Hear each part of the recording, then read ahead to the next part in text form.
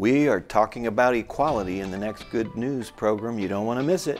The program you are about to watch is part of a free series we're making available to you as a gift from Greg Fritz Ministries entitled Living in the End Times Without Losing Your Mind. Visit gregfritz.org to download the MP3s or watch the streaming videos for free. Are you tired of hearing nothing but bad news? Tune into the good news of the gospel. Welcome to Good News with Greg Fritz. Hello, this is Greg Fritz. Welcome to the Good News program. We are trying to wrap up a series that I've entitled Living in the End Times Without Losing Your Mind. We would invite you to go to our website and get the free download. You can have the entire teaching on this subject, and it's been very practical. It's been fun for me to go through these different truths, things that I really haven't had time to teach as I've traveled. But on this program, we can kind of do what we want, and it's been really, really fun to get into some of these different issues. And we're going to talk about equality today.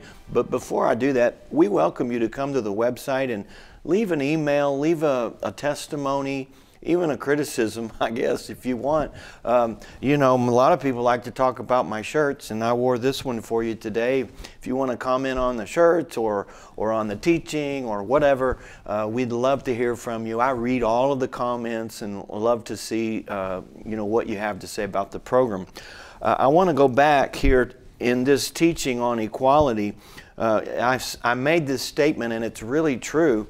We're talking about living in stressful times or living in the end times. And if it weren't for people, you wouldn't have hardly any stress in your life. If it was just you and God on the earth, things would be wonderful.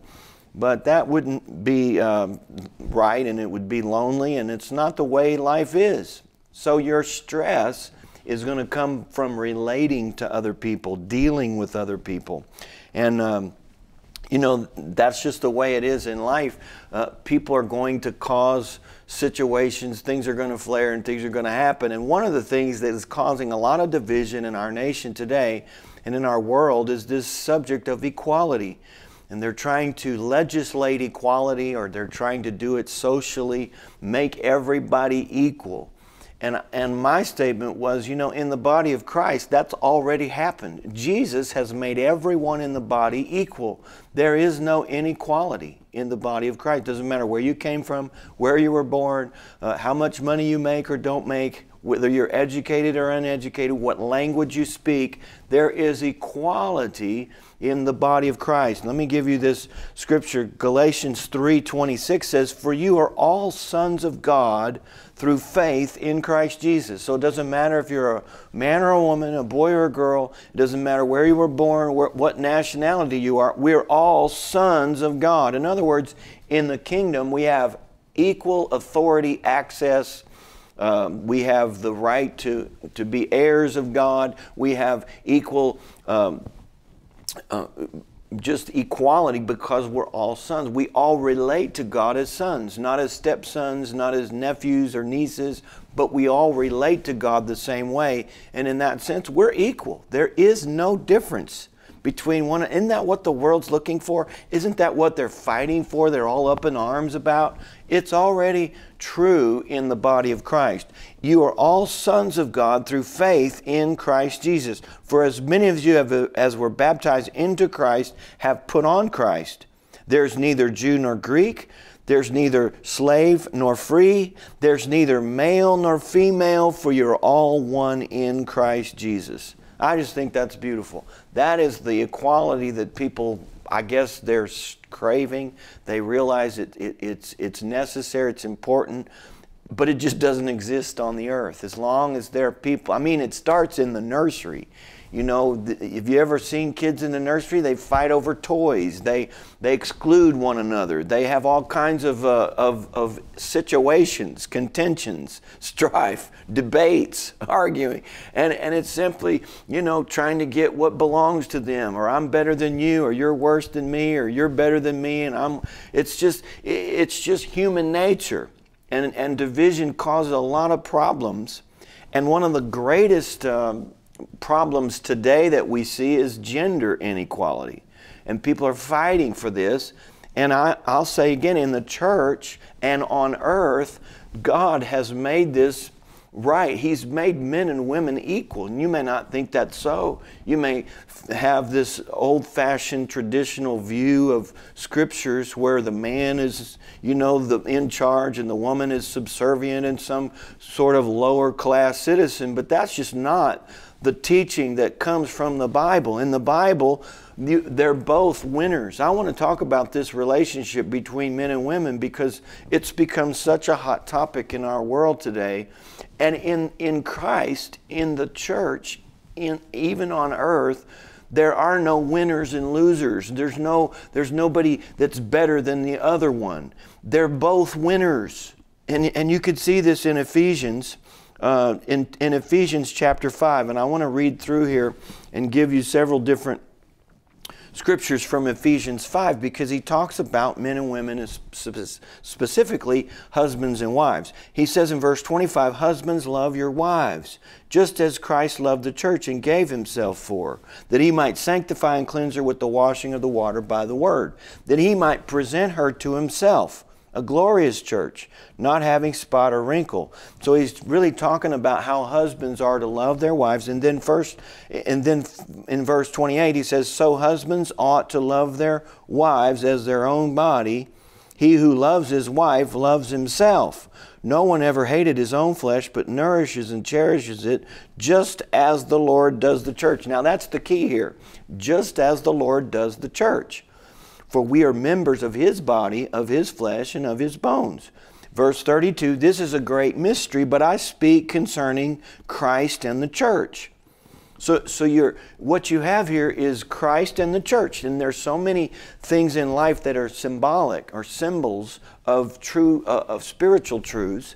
And men and women, husbands and wives, are a symbol, an earthly example of a heavenly truth. It's like two roles. And I want you to look at this differently. Maybe you thought, well, I'm a woman, so I'm just going to be a second-class citizen. That's not the way the Bible teaches it. There are two roles here. There's the hero and the heroine. There's the lead role for the man and the leading role for the woman. And both of them are winners. There's no loser in this thing. Not if you do it God's way. Now, I know that life has, and the world and sin has perverted both of these roles, and that's what we're dealing with. We're seeing people that don't want to be men and people that don't want to be women. They're trying to change their roles, reverse their roles, meet in the middle where there's just no femininity and no masculinity, and everybody's just sort of a blend. None of that is scriptural. It's scriptural to have these two co-equal roles, these two important roles. And really, if you look at it this way, it doesn't matter which role you play. If you were being picked to star in this blockbuster movie, and they did a casting call, and they said, now look, we have two roles, and we want to cast you as the hero, or we want to cast you as the heroine. Well, if you're the hero, what is your role? Okay, your role would be you're going to give your life, you're going to come and sacrifice everything you have, you're going to work hard, you're going to focus, you're going to come to the earth or come on the scene, and every day you're going to live for the heroine. You're going to be accused falsely, you're going to be beaten, you're going to be bloodied, you're going to be nailed to a cross, you're going to shed all of your blood, you're going to give your entire life to rescue the heroine. And when you're raised up, you're going to rescue the heroine and take her to another place and live together in heavenly bliss forever and ever and ever. That's your role. Now, it's painful, and it's brutal, and it's going to take, you're going to have to fully give yourself to this role. Say, well, what's the other role? Well, the other role is heroine. There's just two roles. It's heroine. You're going to be the leading lady. Well, what is my role? Well, first of all, we're going to open where you've been enslaved by a cruel master. And you've lost everything. You have no rights, you have no freedom, you're bound, and you're doomed to a life of servitude and death. But the heroine's coming, and he's going to come and pay the price and rescue you from your place of bondage, from your slavery, and he's going to save you with his life. It's a powerful, compelling story. There are no losers in this story. And the heroine's going to be rescued by the hero. and taken to another place. She's going to be freed from her master. She's going to receive his name, his wealth, his blessing, his favor, all of his attention, and she's going to end up having his father live in his home and be happily married forever and ever and ever. That's your role. Can you commit to that? Can you do that? And so then God translates that to husbands and wives, and he's telling husbands, do your part. Quit going off script. Give your life for the wife. You're supposed to be the hero. Do what you can do. Give everything. Let all your attention be focused. One of the things that shocks me the most is you read Revelation and you look at the marriage supper of the Lamb and the attention that the angels and those in heaven that are observing this entire process. It's just like a wedding. The whole focus of heaven itself is on the bride. Look at the bride, the city come down from heaven. The marriage of the Lamb has come, the Bible says, and his wife has made herself ready. It's like a wedding and everybody stands up when the bride walks in. The groom, he's running around trying to find his spot and looking for all his guys. But it's all about the bride. All the attention is on the bride. And the same is true in heaven. The same is true with the Lord. He came to earth and all he was focused on was the church. All he wanted to do was help the church, give to the church, support the church, rescue the church, take the church to another place. He said, I'm going to prepare a place for you. I'm going to come get you so you can be where I am. There are no losers in this.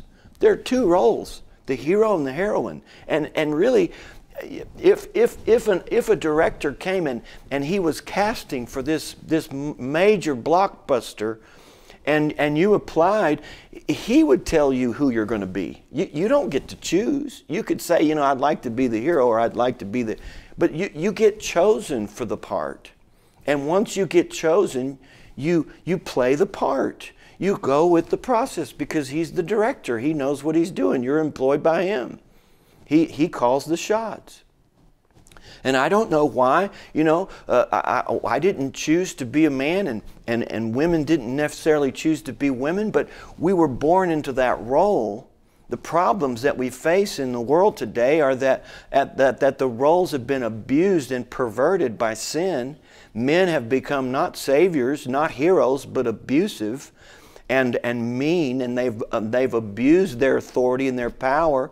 Women have become perverted by sin, and they don't want to serve or help or honor. Really, all he says to women is husbands, women, respect your husbands. Give honor to the husband as the church does to Christ. Honor and respect. And he tells husbands, love your wives, give your life for them, love them as your own flesh. Do to the wife what Christ has done for the church. What a responsibility.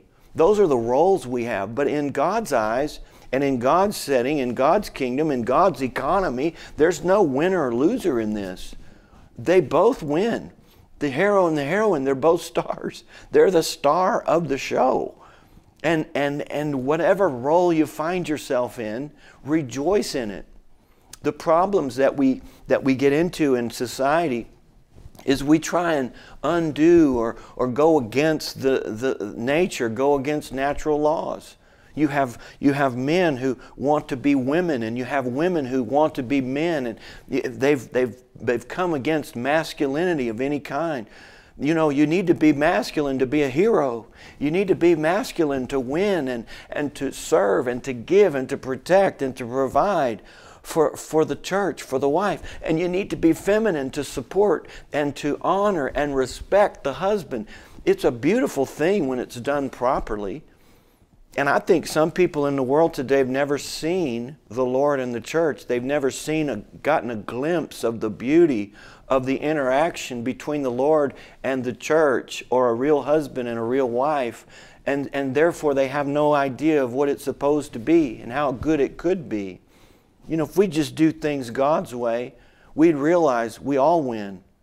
There's no, you don't win at somebody else's expense. You don't go up by putting someone else down. It's totally opposite. We lay our lives down for each other so we can build the other one up, and in the end we both win, and then God gets the glory. Can you see that? Can you see how the world has tried to take these spiritual truths, what God and nature has provided, and they've perverted them, and it's become some sort of an unnatural blend. It's not godly, and it's not best for humanity. The best way to live is to live according to the Word of God, according to the will of God. And He tells us here, let me just read a few of these scriptures. If you're a wife and you say, I don't know why I have to be a woman, well, God created you that way. But look at what is supposed to happen. Husbands, love your wives, just as Christ loved the church and gave Himself for her. That's a tall order. That's a big command. And if you can't find a husband that will love you that way, don't find one. Don't settle. Don't get somebody that won't treat you this way. Now, nobody's perfect, and I'm not saying that, but really we ought to be striving for our biblical example. In verse 22, it says, wives, submit to your husbands as to the Lord. In other words, you need to support your husband. If you will, he will give his life for you. And that's really what it's supposed to be. It's supposed to be a joint effort, and it's supposed to be a beautiful thing. You say, well, I don't know what I am. Well, as Andrew Womack says, check your plumbing. It's not that difficult. Now, if you're offended by that, please send all of your letters to him to complain, because that's his quote. You can send your offerings to me, all your complaints to Andrew Womack.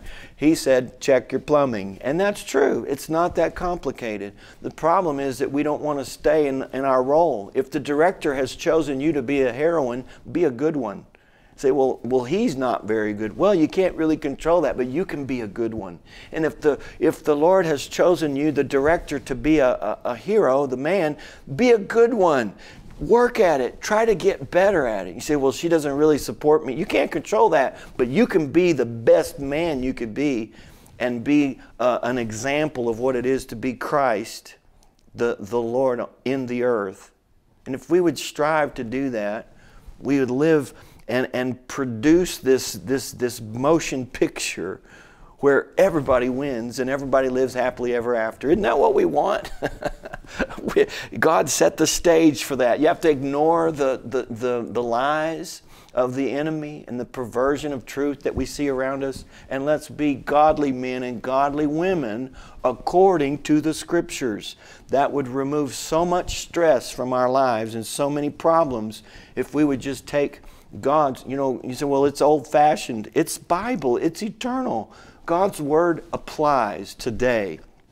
And the reason we're having problems in the world today in this area is because people haven't applied the Word. They're trying to go around the Word, and they're trying to do things differently than what God has ordained. And it's never going to work.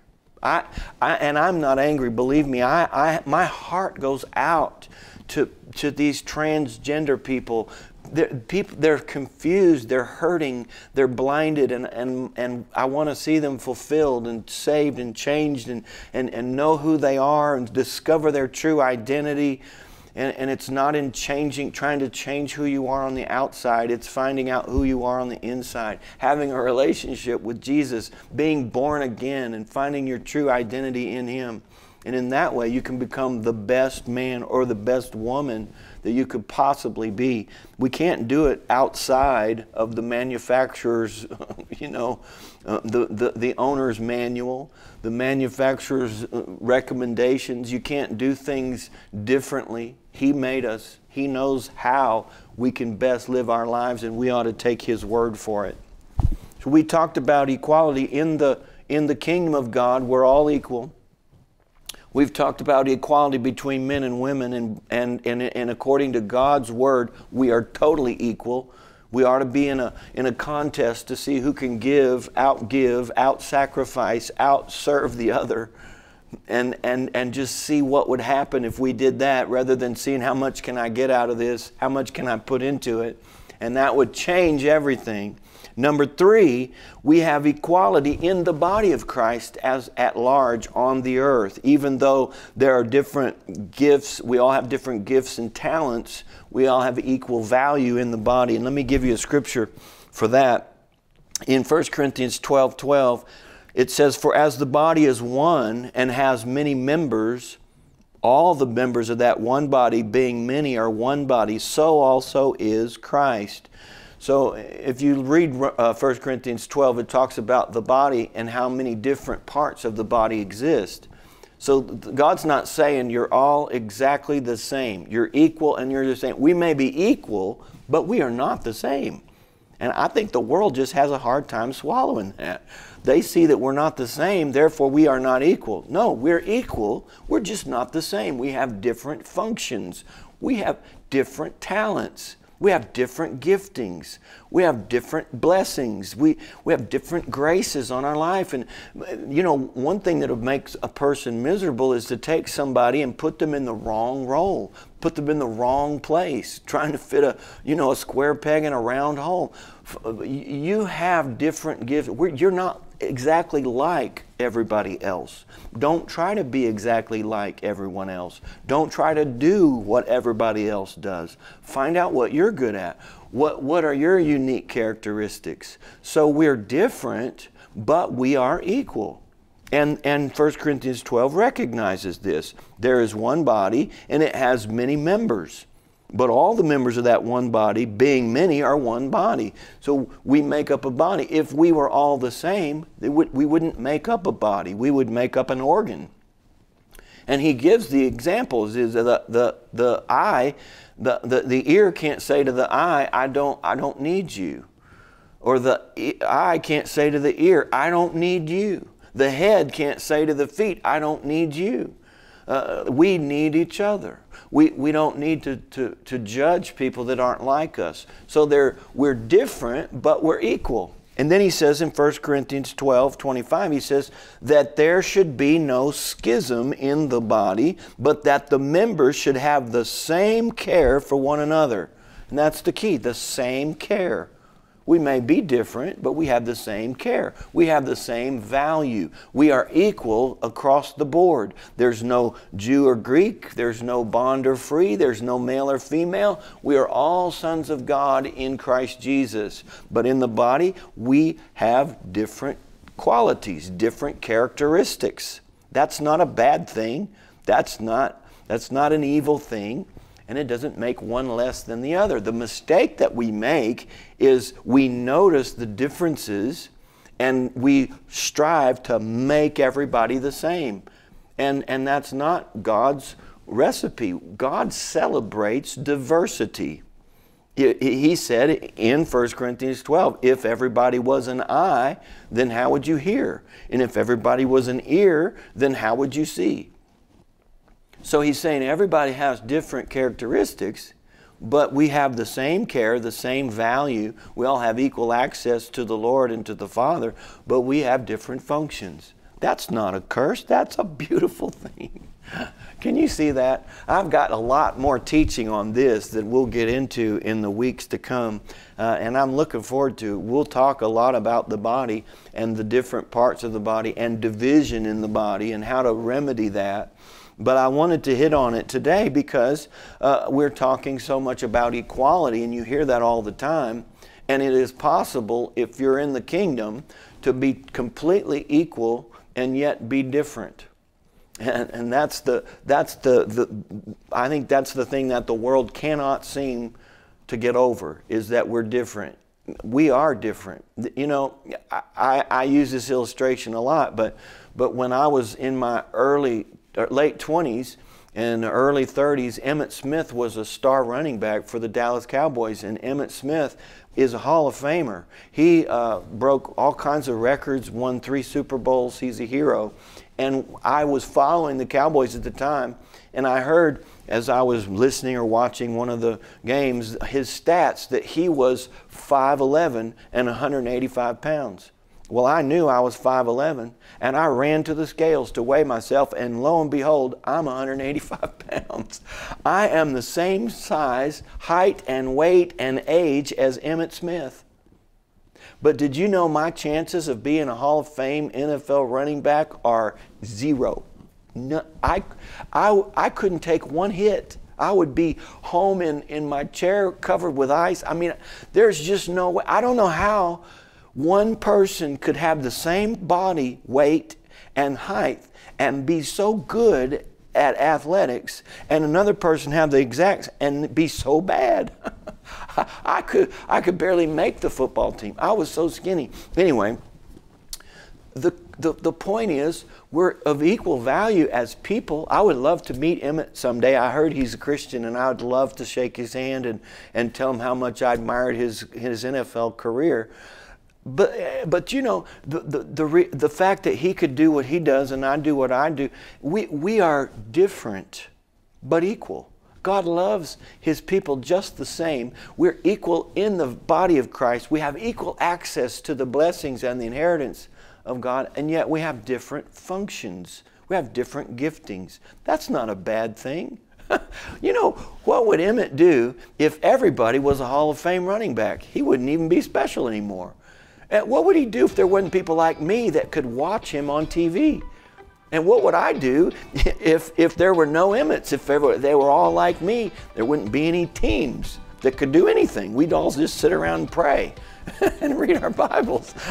There wouldn't be any diversity to have anything great or anything different. Diversity is a wonderful thing, but we ought not confuse it with inequality, because it's two different things totally. In the eyes of God, we're all equal. In the eyes of God, we all have value. We need to celebrate that and, you know, find out what role God has put us in, read our lines, do our part, and be the best, the absolute best we can be. And in the end, everybody wins. Well, I hope you got something out of that. We're going to go on in the next teaching, and I'm going to talk about a woman with an attitude. You're going to love it. Can't wait to get there. And until then, may God's best be yours. In this new series, you will learn the keys to getting your joy back and enjoying life, even in these challenging days. Visit gregfritz.org to download the MP3s or watch the streaming videos for free. Greg Fritz Ministries is reaching new people daily with the Word of God, online and at conferences. I have never heard of Greg Fritz. I actually never heard of Greg Fritz before this conference, but he's really funny and I love listening to him. That's what happens in services like this. Oh, you can't see it, but in the Spirit, the Holy Spirit will make sure that we do. We'll be talking about this and talking about that, and seeds are going out all over the congregation. And you may have come and said, I need you to do something for me, God. I've got to have my miracle. Well, listen, because it's those who hear that receive. It's those who hear. The Bible says, be careful how you listen. For to those who hear, more will be given. Isn't that an ingenious plan? If you have been encouraged by Greg Fritz Ministries, please partner with us to reach more people with the good news of Jesus. Sorrow, sadness, guilt, and shame are not God's will for your life. In his new book, learn how to apply God's Word to your past and allow Him to wipe away every tear so you can experience joy unspeakable and full of glory. Get your copy of Greg's new book, Living with No Regrets, on our website, gregfritz.org. Greg Fritz has been changing lives through the good news of the gospel for over 35 years. This good news will inspire, inform, and change you so you can live daily in all the promises of God.